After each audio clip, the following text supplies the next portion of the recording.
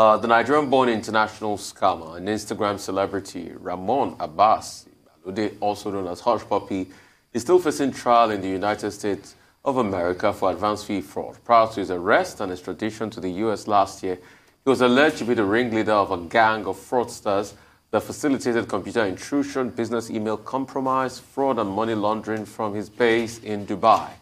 The Federal Bureau of Investigation, which had been on his trail for years, said his victims, mostly in the U.S., had been dupe of hundreds of millions of dollars. If convicted, Abass could spend the next 20 years in a U.S. federal prison.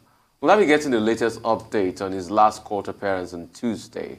From the head Judicial Human Rights and Anti-Corruption Desk of Premium Times, Adesomoju, and popular blogger and social media commentator Dr. Kemi Olunloyo, who have both been following the trial virtually. Welcome to the show, Kemi and Ade. Kemi, you could start first and just give us an update, and Ade will give us an update afterwards. And it's a pleasure to have both of you. Good morning. Rufai, good morning. Thank you so much for having me on Arise. Yes. Good morning. Morning. So, Kemi, you go first. An update of what is happening. Basically, I broke the story last year when they arrested him that evening. And then there was a point when I started connecting with all the Dubai reporters at the Gulf Times. And a lot of them would give me information back and forth as an investigative journalist. Now, what I did basically was, I just stood by on what was going on. 12 people were arrested. And then I got a tip that they were going to America. But it wasn't all 12. Two of them, Olale Woodbury, another socialite on Instagram, and Hushpuppi. So I kept updating the fact that they are not even in Dubai anymore. Those two were in, America. And I was trying to really find out how they got them there, because UAE and Nigeria don't have UAE and America don't have extradition treaties. So I discovered they went by extraordinary rendition, and the two that went were Hushpuppi and Woodbury. Now, the bottom line is this. When they got to the United States, there were all kinds of accusation charges. Remember, Nigerians were still bent on the fact that they were in Dubai, and some of our local newspapers were actually reporting that they're going to be extradited. Hushpuppi was going to be extradited to Nigeria. So it's very hard when you're an independent journalist and you have a mainstream paper saying something else. People don't want to believe you. Okay, so when they got to America, they were transferred to MCC, Metropolitan Correction Center in Chicago.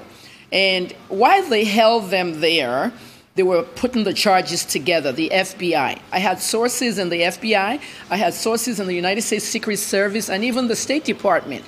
These crimes were a small internet syndicate that turned into an elaborate heist. That's how I describe it. One simple internet scam. When Yahoo started, you had all our young people on computers coercing people to give them passwords, to give them advance fees. My dad's a famous prince. He has oil, and I want to get it out, blah, blah, blah. But this is what they call serious internet scam, mostly BEC, business email compromise, where they hack into company computers, companies' emails, and they take out huge amounts of money. Now, talking about heist, how do you enter a company's whatever? They fish into it. The word is phishing, and I want to use this opportunity on Arise News to actually say it. It's phishing. Our young people call it phishing. Oh, let's do some phishing. It's phishing. They fish into the computers. When they enter the computers of these companies, they don't steal right away. They sit there for 2 to 3 weeks to monitor how the companies are getting their invoices out, how the CEO is ordering money from the finance department downstairs, and how everything is working. When they study it well, they now clone the website of the company. They get into the email, of these CEOs and these finance department and trick them into sending money. And one of the main cases in this Hushpuppi case was that of a law firm who was refunding $922,000 back to their client. Their client refinanced a piece of real estate, and they were getting that money back. The paralegal, in the documents that the FBI put together, the paralegal, KC, is her initial. She was tricked into sending that money to a bank account, a Chase bank account, which actually belonged to Hushpuppi and not the client. $100 million from a Premier League soccer club. The FBI wouldn't tell us which one it is. I have people working in the FBI, and I have FBI sources who will tell me things. Kemi, don't mention my name. So putting all the sources in the FBI and the Secret Service, the United States Secret Service, broke the part of the story that had to do with the COVID ventilators. There were two people in this scam that orchestrated it. A Canadian-American called Galeb Alomari, and the second person was Hushpuppi. Galeb was the one doing all the hacking with his boys. He had all kinds of Romanian hackers, North Korean hackers working for him. And Hushpuppi was the one moving the money, laundering it with a lot of Nigerian young men working in his house. There was a room where they took 129 laptops and 47 phones. So they were doing the money part. He was doing the hacking part. Now, there was a point in which one of our OAPs here, Daddy Freeze, visited Dubai. And last year, he used that opportunity to visit Hushpuppi and wanted a tour of that house. So while they were eating dinner, if you go back to that video, you'll notice a part where Hushpuppi actually got up to go away into the room to make a phone call. That phone call, the FBI played it to us. Okay, he left Freeze in the dining table, but he went to make that phone call. What's up, bro? That's Hushpuppi. Alomari, I'm on the plane. We're about to land. The signal is poor. 922,000 came in. Okay, big money came in. He said, okay, send me the screenshot. Okay, when I get to the terminal, the plane will, when the plane gets to the terminal, the signal is back, the network. Okay. So Hushpuppi wanted the screenshot. So as Alomari got out of the plane, the FBI caught him, and that was the end of it. Now, when they caught Alomari, was it Alomari that outed Hushpuppi? Possibly. But also, Alomari's boys just got out $100 million from the COVID ventilator money. All right, Madam Kemi, let me just tell you to hold on there, and we'll come back to you shortly. Let's bring in Adesomoju into this conversation as well. Thank you so much for joining us. As you have heard, and as we know, to a large extent, these were massive, sophisticated scams. But it would seem a dispute between members of the syndicate was their undoing. What exactly do we know about that dispute? How was all of this busted? Like Kemi has done justice to the facts leading to the case. Nigerians were, Hushpuppi has been a figure many Nigerians, particularly the youth, have been looking up to. People wanted to be like him. He attributes his successes in businesses to hard work and the grace of God and all of that. So he was a sort of a role model. And when, like Kemi laid out, when the facts came, and the stories, came out, and Nigerians were really wanted to know what was really going on, and because of that, Premium Times devoted a lot of resources and human capital, monitoring the development, especially at the point where it got to court. You see, we cannot but emphasize at this stage how sophisticated the crime Hushpuppi was caught in is a transnational network of criminals. Yes, hacking into emails across the world, duping people of millions of dollars. As it is today, about $25 million have been linked to Hushpuppi alone. So, but you see the sophisticated crime being matched with sophisticated law enforcement and the judiciary. Hushpuppi was arrested in Dubai in June. By June 25, a charge was already pending in the U.S. And like Kemi said, he was actually expelled. There was no extradition law between the U.S. and Dubai. So he was expelled from Dubai and handed over to the FBI and brought to the U.S. By July 2, he landed in the U.S. And by August 1 or 2, he was already in court, pleading guilty. And along the line, other crimes have been unraveled involving him. And, to tell you how, where law is certain, law enforcement are efficient, things are, clockwork efficient.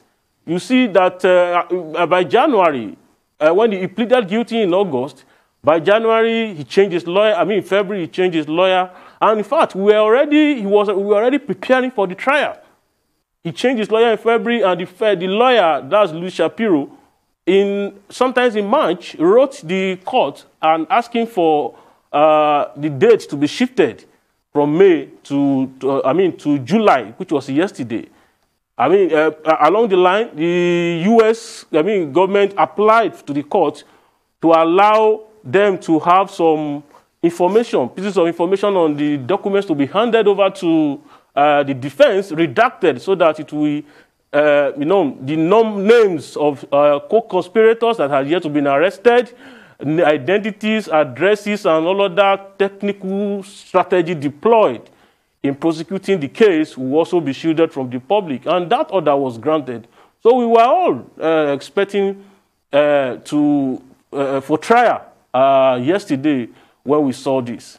So that is where we are. And as you go through the plea agreement he had with the United States government, he will be pleading guilty at a time to be fixed, because he will still be brought to court to officially plead guilty, to change his former not guilty plea to guilty.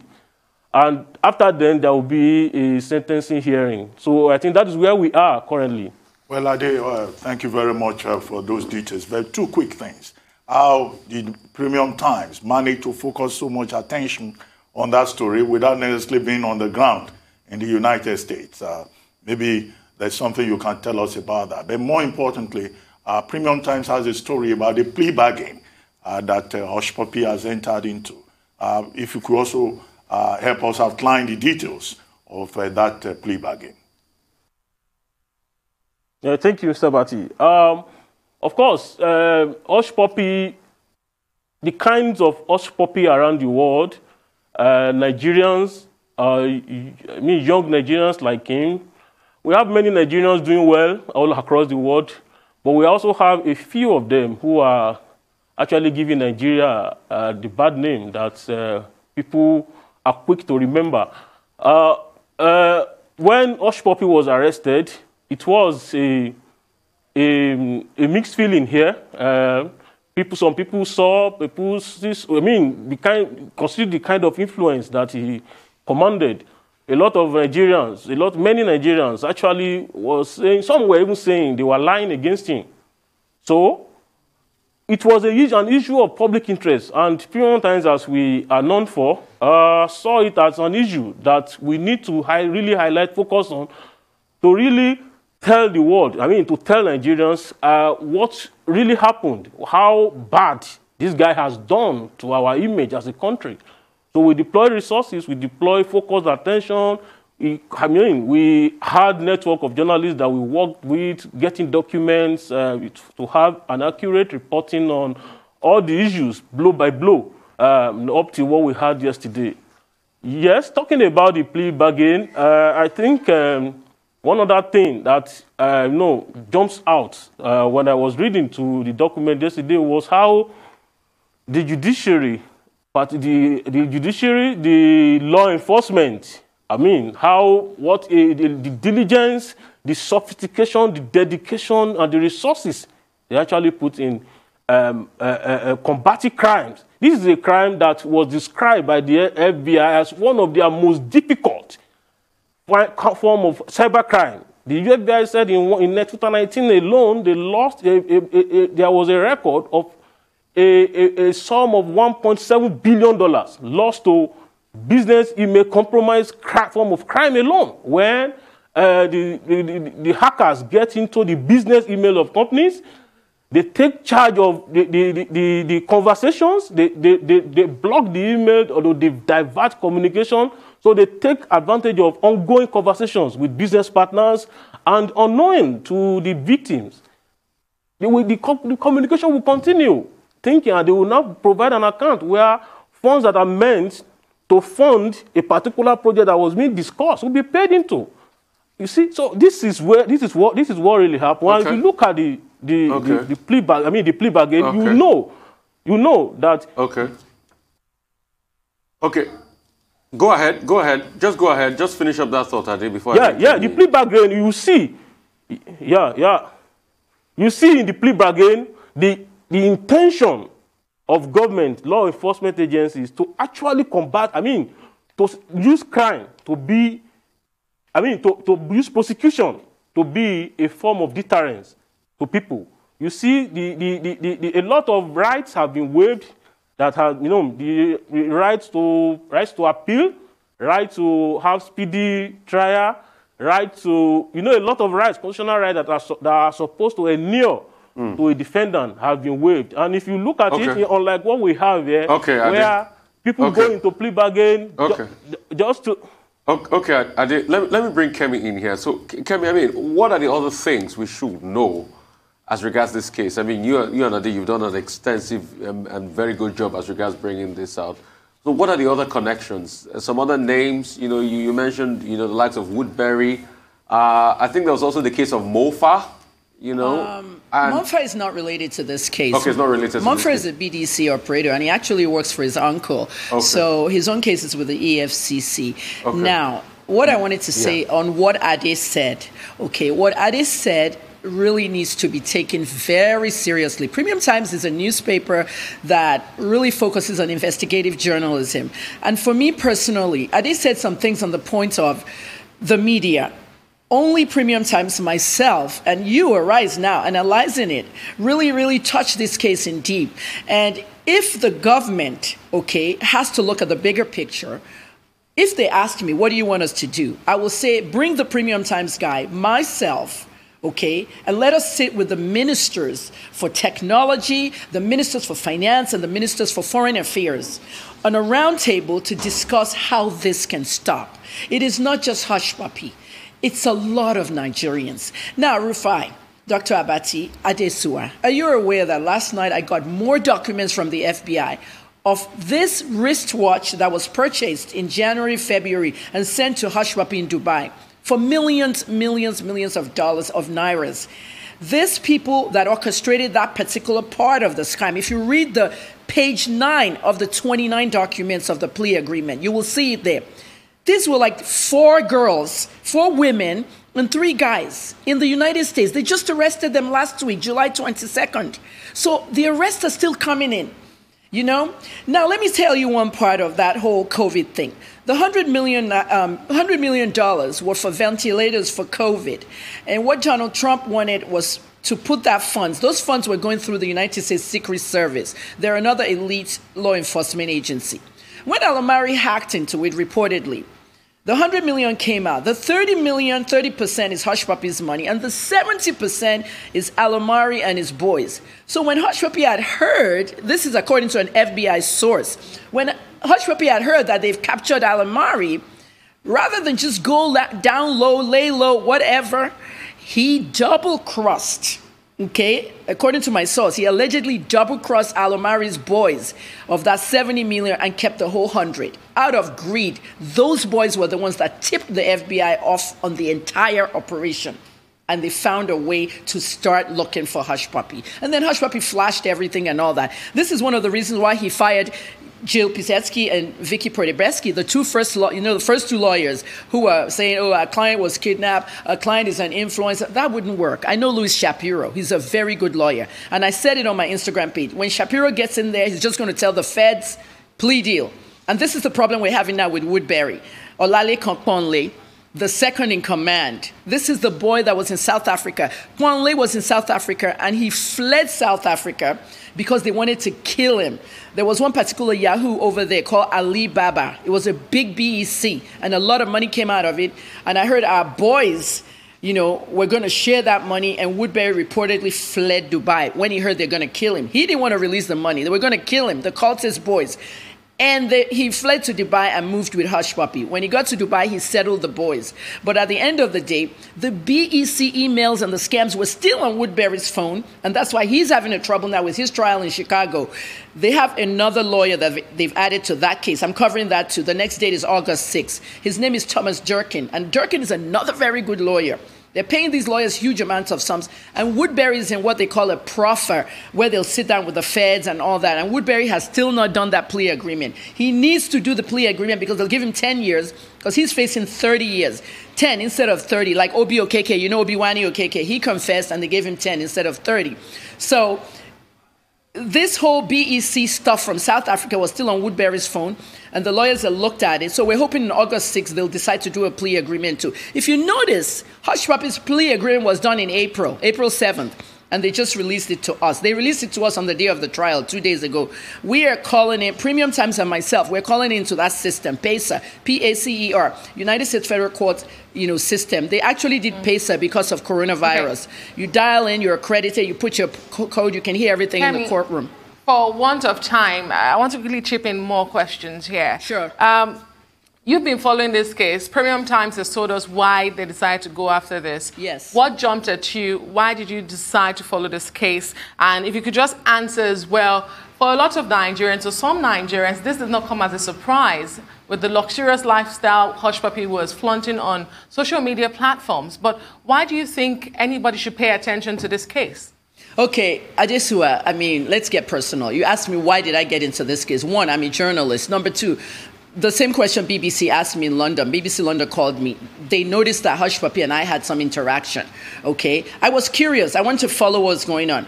The interaction was years ago, when I came out of Port Harcourt prison, when I was detained. I was sick, very ill, and I had a huge medical bill, and I had to treat myself. So I did a fundraiser online, and I started going to the DMs of famous stars, people that had money, okay? I'm blunt. I needed the money. So I went to Hushpuppi's page, and I sent him a message, and I did a post. And he said I have to apologize to a certain blogger before he could give me money. I apologized to the blogger. The post is still on his page. I apologized to the blogger, and he didn't give me the money. And I called him. I said, you're a scammer. Okay, you scammed me. You let me apologize to my nemesis, and you scammed me. At the end of the day, I said something that some people picked up. You're a scammer. So when I heard this stuff, it came from one of the people in that house, Palazzo Versace, that afternoon, 4 o'clock, our time, 7 Dubai. Said they just arrested Hushpuppi. They just raided the house. They just, and that's how I broke the story. Then I followed it since then. And then one of the reporters at the Gulf called me and said, hey, Kemi, Hushpuppi going to America tomorrow. I'm speaking with his Arab accent. He said, Hushpuppi going to America. How? Extraordinary rendition. Activists don't like it. They'll pull you from a third country. Look where Hushpuppi is. He's with the U.S. Marshals. He's not in a prison. You know where the Marshals are? They have 2 locations that I know of. One in Colorado, underground bunkers. They have a whole city under the ground. And the other one, Florida, in the middle of the ocean. Helicopters come and go. They can't escape. It's for dangerous fugitives. That's what they classified Hushpuppi as. And then I saw the charging documents. I saw the crimes. I saw everything. So I would say this case is going to end up with a sentence of, well, I'm not God and I'm not a judge, but with my FBI sources, all the U.S. law enforcement sources, and even sources in the U.S. Embassy. The U.S. Embassy here in Victoria Island has an FBI attaché in there, and they have, because they're doing that because it has changed everything about getting a visa. 2 weeks ago, some of our children who got I-20 visas are stealing 1.7 million, withdrawing it at ATM. We saw them. So the embassy has to be very careful who's getting the visas, and we want them not to let these kids be affected, the ones that are actually going to school and not doing Yahoo. And so with that being said, I'm looking at 15 years for Hushpuppi. Good behavior, clean, mop, do dishes, be good to other inmates, be respectful. He'll get out in 15 years. Well, now, after that 15 years, real quick, I know we don't have time, but after that 15 years, you got another big problem, okay? St. Nevis and Kitts, St. Christopher and Kitts, the passport he's carrying, they're going to revoke this passport. A government official is telling me. Okay, because proceeds of the crime purchase that passport. So we now have to look at investment passports. People can buy a passport for $150,000. Yes. Yeah, we have just about a minute to go. Okay. Many young people look up to the likes of Invictus, Hushpuppi, Woodbury. What will you say to those young people who regard these persons as heroes in their own view, and they want to be like them? What I say to them, I'm already saying it to them. Leave this Yahoo alone, okay? So it bigs up the bigger picture, all right? We need money. We want the federal government. I'm saying this now on Arise, and I thank you for giving me this platform. We need the federal government to give us money. I did a content creation seminar 2 weeks ago. This is a 50,000 Naira seminar. They don't have that to pay me. They don't have 30,000. I did it for 10,000, and some people did it. Others want to do it. We don't make money from this, but if the government puts this funding out for people like us, my headgear is coming out, for people like us that have this training. Let us teach them how to blog, how to create content, how to do comedy skits, how to monetize it, how to make money on the internet, instead of them trying to steal all the time. This is what I'm telling the government. This next election, 2023, put out money to the people that can help the youth. Look at the boy from Abass Technologies, $2 billion invested in Big Brother Nigeria, and Patricia, another $1 billion there. Young people sponsoring. The regular sponsors, you know, the detergent companies and all that, $200 million, they beat them out. Tech is the new oil. Let us use it well. Let's teach these kids to stop stealing with tech. And let the police know. We want the police and the EFCC to know that if they're carrying a laptop, they don't need to be profiled. It is not always Yahoo. Let us help these children. My children are not American, not Nigerian. They're American. 2 over there, 1 here. Okay? But these children here in Nigeria are Nigerians like me. And this is my country. Let me help them. They have nowhere to go. All right. Well, thank you very much. Thank you so much. Adesomoju and Kemi Olunloyo. Thank you, Dr. Abass. Thank you very much for joining us. Thank you, Rufai. Thank you. Thank you.